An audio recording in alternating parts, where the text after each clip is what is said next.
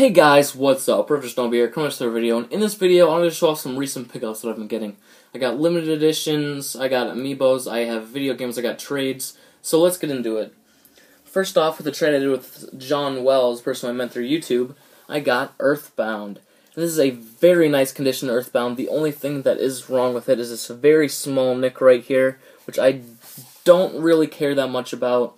I have had a lot of fun playing this game, and I have put a lot of hours into it, and this is a very fun game that I would definitely recommend to everyone. Okay, now for some NES games. First off, we have the Chess Master, which is an NES game that basically teaches you how to play chess, and then you can play chess against AIs, so that's pretty cool. Up next we have Prisoners of War, which is a kind of side-scrolling platformer. It's not a platformer, it's a side-scrolling beat-em-up with some guns as well, so that was pretty neat. And then we have a City Connection, which is a platforming game where you drive around in a car. Now, those three games brings up my NES collection to 386 games, and I got those from a local video game store for very cheap. Another game that I got from a local video game store is Dungeon Maker 2, The Hidden War, and this is a really interesting game with an interesting concept. Basically, you make a dungeon and then you go through it yourself and conquer it. So this is a very cool game. Definitely would recommend you guys to check it out. Now for some Dreamcast games. Now, I got these for really cheap at a retro video game store. First off, we have Dead or Alive 2, which is a very cool fighting game. I enjoy the series a lot. Especially, I enjoyed the one on the 3DS a lot as well, so definitely check the Dead or Alive series out if you have not already. And we have Atari Anniversary Edition, which comes with Asteroids, Asteroids Deluxe, Battlezone, Centipede, Crystal Castles, Gravitar, Millipede, Missile Command, Pong, Super Breakout, Tempest, and Warlords. So it has 12 different Atari arcade games, and they have their own little bonus features and stuff like that.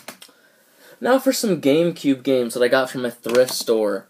Now these are both complete.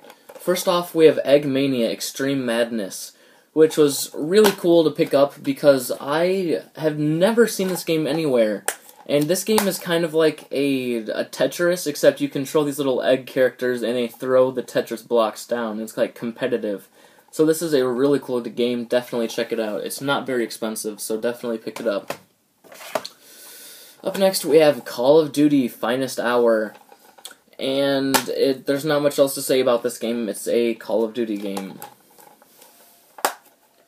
Okay, now let's get into some Amiibo pickups. First off, we have a Toon Link.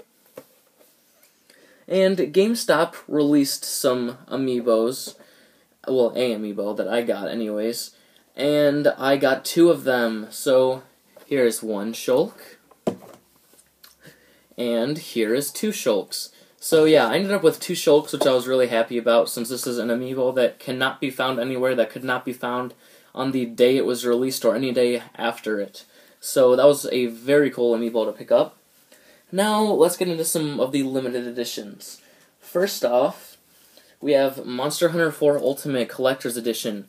This comes with the game, a lanyard, the supply box, a cleaning cloth, a feline pin, and a Gore Magala figure. So, this is a really cool collector's edition, and whenever I got mine, I got this pin with it. So this is really cool. I think this might have been the pin that it came with. I am not sure if it was supposed to come with a specific one that's inside of it, but I got this pin. So that was really cool. The Monster Hunter series is definitely a very awesome series that if you have not seen any of them, I would definitely recommend you look them up. Okay, now here's a game for the PS Vita. It is Ragnarok Odyssey Ace, the launch edition. This comes with a soundtrack CD with 25 different musical selections. And this is a really cool action RPG that is only $20 at GameStop. And you can find these if you ask for a limited edition PS Vita game. They will most likely pull one of these out. They have shown these up every single time that I ask them, along with some other things like Senran Kagura over there. So this is It's definitely a game that you should get. It is worth way more than the $20 that they're asking for it, so definitely check this out. Okay, up next I got this from the NES America store, and it is sold out on that store. You cannot get it there. You can still get it on eBay, of course, but you might have to pay a little more than what they were asking for originally. And that is Criminal Girls, invite only. And when I got mine, it came with this little locket keychain thing. And this game comes with a soundtrack in the game. I'm not sure if it comes with anything else, but that is all that I can see. So, this is a more traditional RPG, except all of these different girls you can use as your kind of teammates as you go through, and they'll give you ideas of what you should do in the next battle, like do a skill, do magic, or do some other kind of status effect or something like that, and they will fight for you as well, and you level them up and go through a dungeon, bringing them through a huge, ginormous dungeon.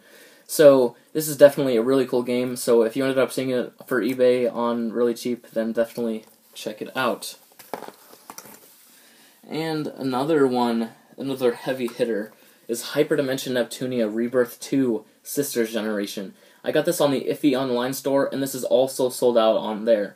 You can no longer get this on the Iffy Online store, and if you are going to get it on eBay, then you'll end up paying about double of what it sold for originally on the website.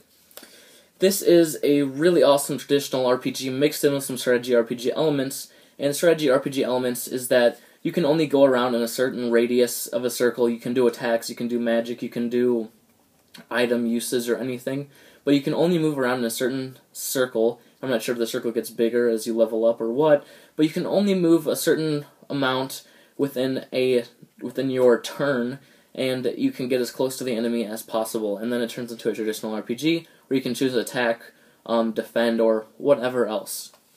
So, I am going to try to I'm trying to get all the limited editions that I can. Like, whenever I see one, I'll pick it up if it's for a good price, and if I have the right amount of funds for it, because limited edition games are really cool, especially PlayStation Vita ones, because they seem to be selling out, and the prices have just skyrocketed. It's kind of like the whole Amiibo deal and the Majora's Mask games.